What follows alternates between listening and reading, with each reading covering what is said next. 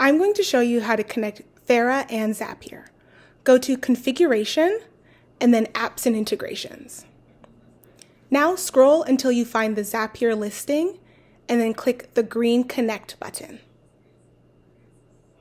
You will then be taken to the login page of Zapier.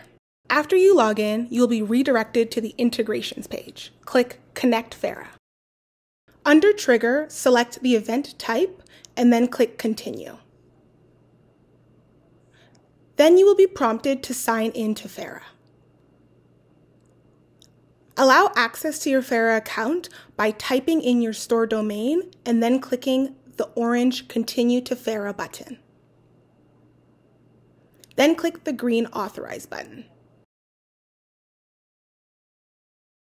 Now Fera and Zapier are connected. Another way to connect Fera and Zapier is to do it from the Apps section on your Zapier dashboard. Once under Apps, click the blue Connect button. Then search for and select Fera. Enter your store domain and click the orange Continue to Fera button and then the green Authorize button. You will see that you have a new connection and Zapier has been integrated on your Fera account as well.